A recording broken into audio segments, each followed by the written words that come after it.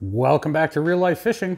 Those of you that watched the last video on spinning versus casting probably recognize that I'm still standing in the exact same place in my garage and I just added another rod. So what the hell are we going to talk about now?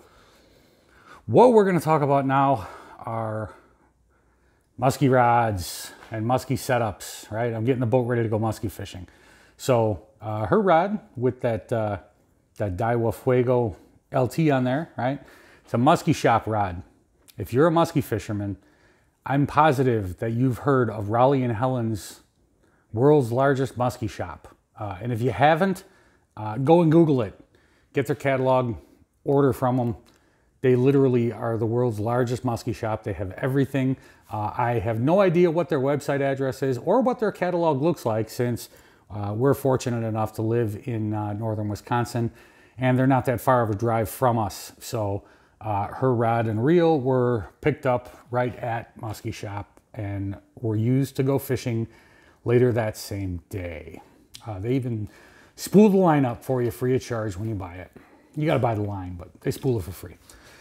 So then the next rod over here is the one you saw with my Lexa 400 series on there.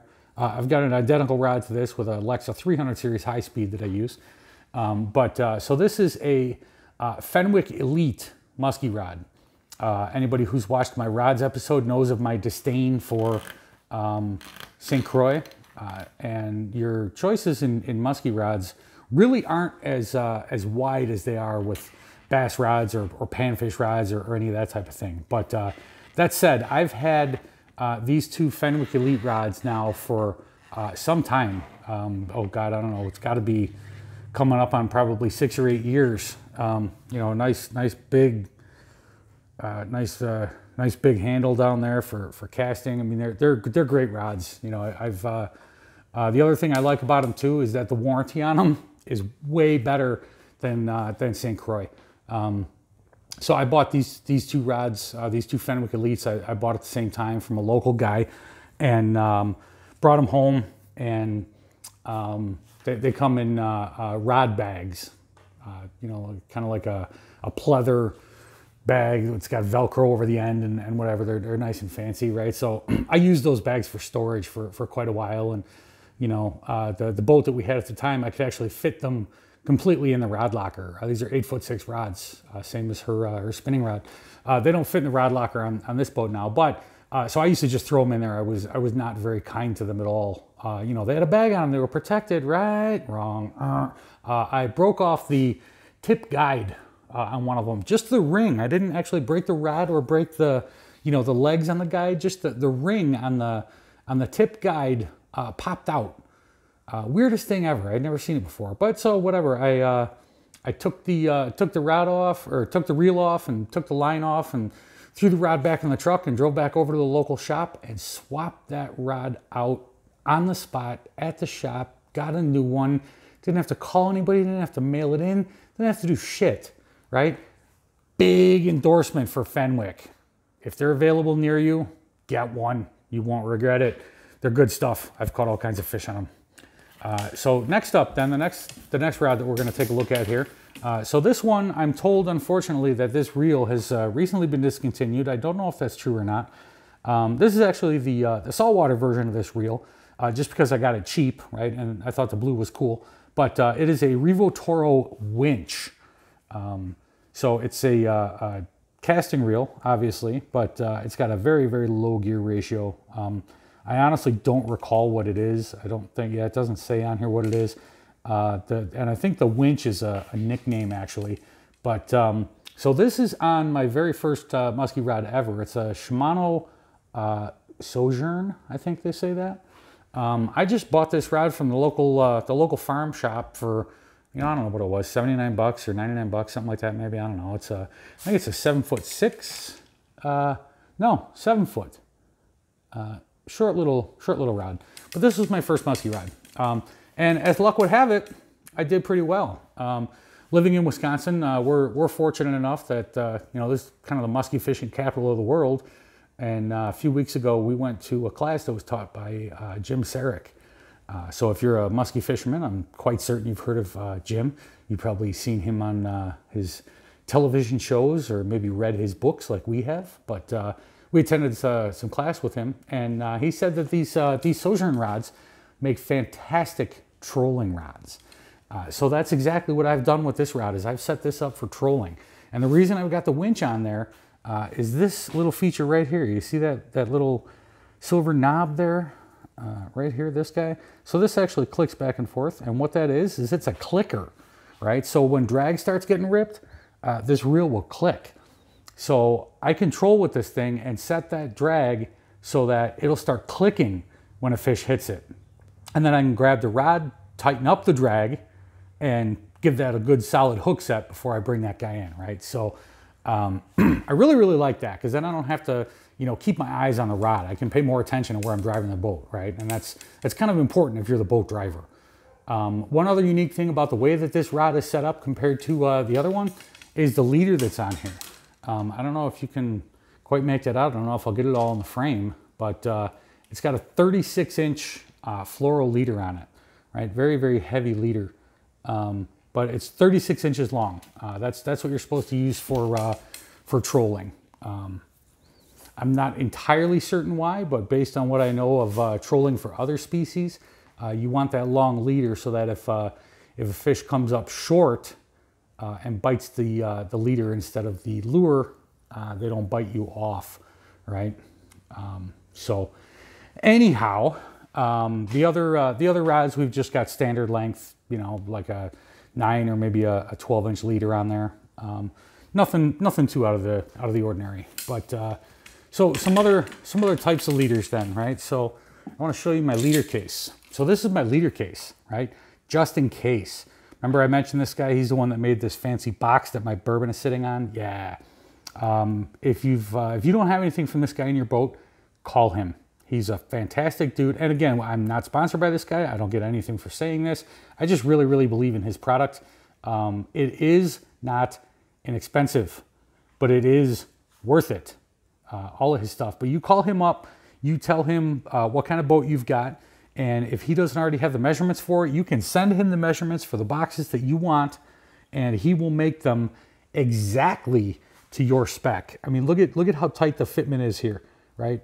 That's got to be like that so that I can get that lid open, you know. And then on the other side, that is tight up against the side of the console. I mean, he built this thing exactly to the spec that I provided. And let me tell you, they're second to none, you know. And his prices, while they seem kind of high when you hear them, you know, do some homework. I actually went and looked up how much it would cost me to buy that much polycarbonate and the tooling and whatever else to make one myself.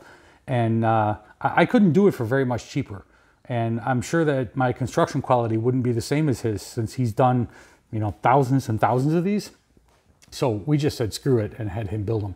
But he also makes these really nice leader tubes, right? So you can see it holds all the leaders in there. You can just unscrew the top. Hang on a second here. I need 2 hands.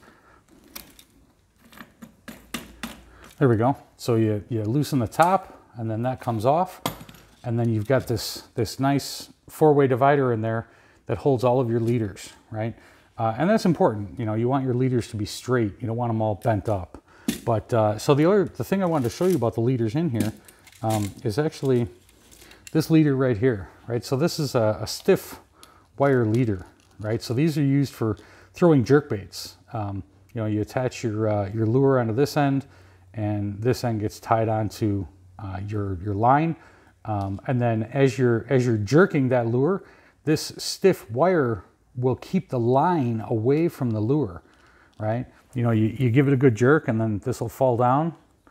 I get a little more room here. There we go. So you give this a good jerk, right? You got a jerk bait on the end here, like a swick or something. You give it a jerk, and you know the leader will fall down, and the line will be on it. It'll keep that line from getting tangled in your hooks on the lure, right? Because the lure is going to continue to glide forward a little bit after that jerk. And if you've got just a soft, you know, fluoro leader on there, you know, there's a very real possibility that that fluoro is going to come around and get tangled up in your trebles and follow your lure, and then you're not going to catch shit. Ask me how I know that. Yeah. Anyway, so the next thing then that I wanted to show you about getting ready for musky fishing is it's actually this box here. Or hump bag, I suppose, as it were. So this is my my very first musky bag ever. My better half made it for me because I did not want to go out. I mean, the thought of buying a tackle box for musky baits at the time just made me ill.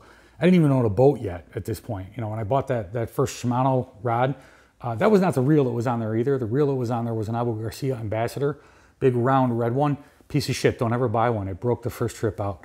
It's like 50 bucks. With reels, especially bait casters, and musky stuff in particular, you know, for bait casters, you really do get what you pay for. Spend the money, thank me later.